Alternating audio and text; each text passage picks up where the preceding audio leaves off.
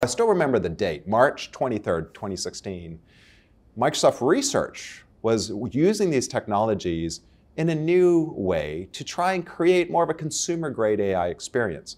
A bot that could talk to you about the weather, about celebrity gossip, talk to you about the movies, what you want to see this weekend. Well, if we all know the story, that bot's name was Tay. And it took less than 24 hours for some malicious actors to realize that she was training off social media. And they began a data poisoning attack. And Tay went from being friendly, talking about celebrity gossip, to being racist, hateful, and denigrating. We took her down. And it was an awakening moment for me because I recognized that while AI ethics was a topic of amazing, interesting research, I didn't think it applied to our customers. And at that moment, I realized it did. If you use one of our endpoints, you have services like Content Safety built in.